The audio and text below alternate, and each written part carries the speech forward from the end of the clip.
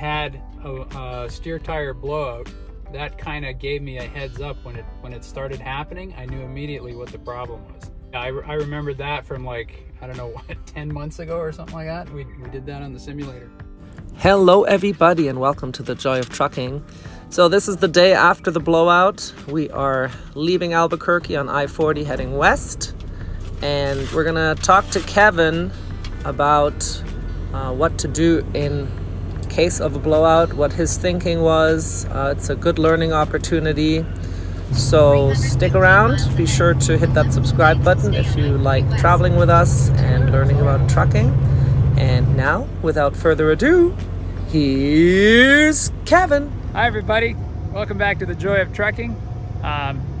Looking at yesterday's video, you know we had a blowout, and there's some things maybe we can take away from that. So hit that subscribe button, sit back, and I'll tell you a story. One thing about this, it brings a lot of things to mind. Going all the way back to school and the time with my trainer, I noticed my trainer always said, yeah, keep two hands on the wheel.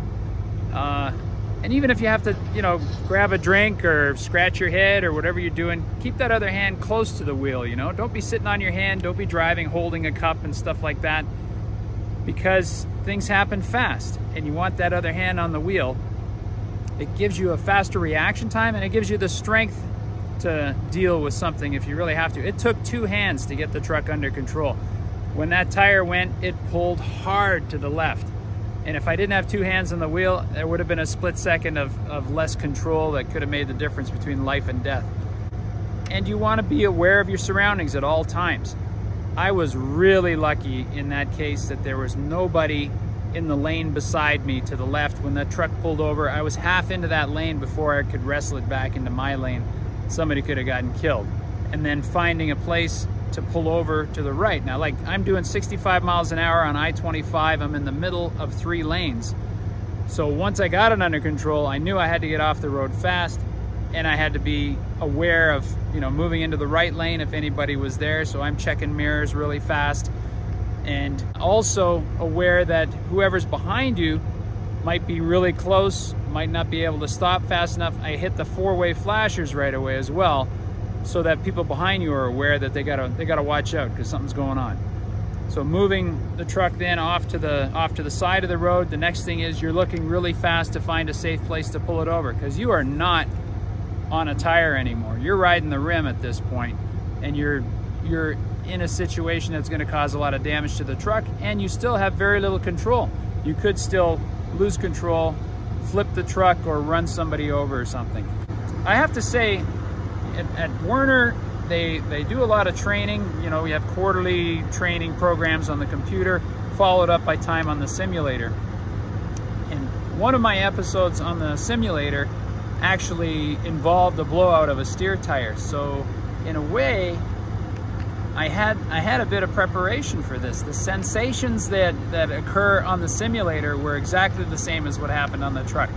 The hard pull to one side on the wheel, the vibration in the wheel and even in the seat were what you experience at that moment. And I knew in an instant what had happened and what I had to do. So it was good to have that training. And I don't know if you caught it in the video, but I think that simulator episode was like 10 months back, and it was still with me. So you had a little bit of muscle memory. You had a little bit of an idea of what to expect and what to do. That was really good. Other thing, okay, once you're in that safe place, you know, that you find on the side of the road, or I was able to actually get off the highway and onto a service road that runs parallel to it. Then you still got to be very, very aware of what's going on around you. Cars are zipping by. Get out the passenger door. Don't get out the driver's side door, because then your butt is out there and cars are coming by and maybe take you out. Put on your safety vest before you get out, all right? And get out the passenger door and put your triangles out right away. They say you've got 10 minutes to do it. You know, do it as soon as you can, and make sure they're far enough back that people know to look out for you. And I wasn't on the shoulder of the road. I was actually in a lane. So I put them back and kind of angled them out too, so that people would have to steer around them and steer around the truck. You want to call for roadside assistance from the company, of course, but you got to know what to tell them. So you're out of the truck, you've got to look at the damage, you've got to assess it. Is it a blown tire? Did something else go wrong? Did you blow some air hoses or destroy something else in the truck that's going to keep you from moving afterwards? Because instead of getting somebody out there to just change the tire, we might have needed a tow truck, because even with a tire, the truck wouldn't run. So you've got to assess the damage too. And then you got to call roadside assistance, and you got to make sure that they call the contractor. Then they send you a message saying they contacted a contractor to come and do the repair, and they'll send you a number of that contractor, and get in touch with them. Because what's happened to me in the past is I've waited an hour and then they still didn't show up, and I called and they had the wrong location. They were somewhere else. So it was another hour before they showed up. So give them a call as soon as you get that number and say, this is exactly where I am and in which direction, and any special, because I wasn't in a certain spot that I could identify easily over the communication tablet. So I was giving verbal instructions to the driver and get an ETA from them. Like, I'm on another call, I'll be 3 hours or whatever. At least you know what to expect. Make sure you're on your clock that you're off duty, because you could be there for hours, right? Maybe you want to split your clock and get going again after, who knows. Another small thing, if you have a passenger, I don't know if Tanya, I think she mentioned it on the video, you don't need distractions at a moment like that. Her first instinct in something like that is to scream and exclaim and react physically or with sound to what's going on. And she was very considerate in keeping a lid on it so that I could deal with what I had to do. I don't multitask very well, so I wasn't going to be able to comfort or calm her in that situation. I'm not very good at that anyway, but that would have been one more thing on my mind. So I'm really glad that I didn't have to deal with that. So all in all, keep safety in mind all the time. And you're driving a big, massive, heavy machine. Keep the safety of others around you in mind all the time too. Like, be aware of what's around you all the time. Be ready for things. Be focused.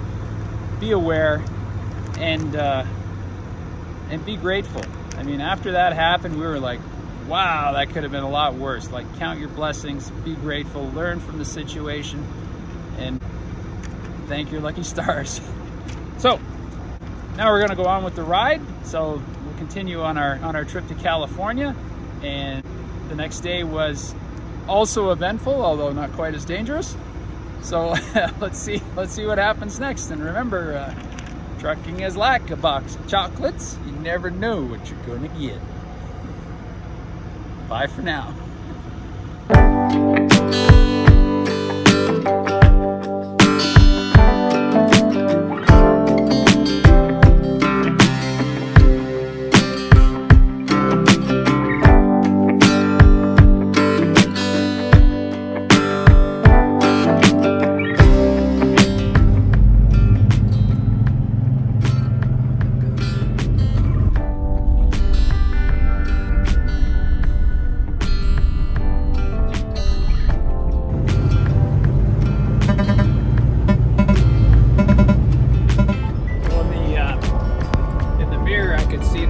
Side corner of the front was all smashed in. The front wheel was bent out of shape. The sleeper on that side was all crushed open to the air. The trailer on that side was banged up too. So the trailer must have collided with the sleeper, and the front end of the tractor probably took all the weight when it went off the road.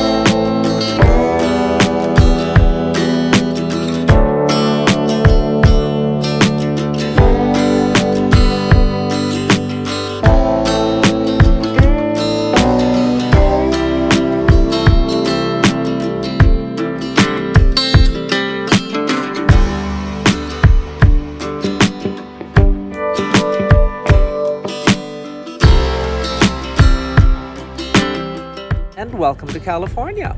Thanks for joining us today in this video. We hope that Kevin's discussion of the blowout helps you be prepared in case you ever encounter that situation, which we hope you don't, but if you do, we hope it helped. If you liked the video, please give it a thumbs up, put your comments and questions below, and hit that subscribe button and the notification bell. With love from Kevin and Tanya. Bye.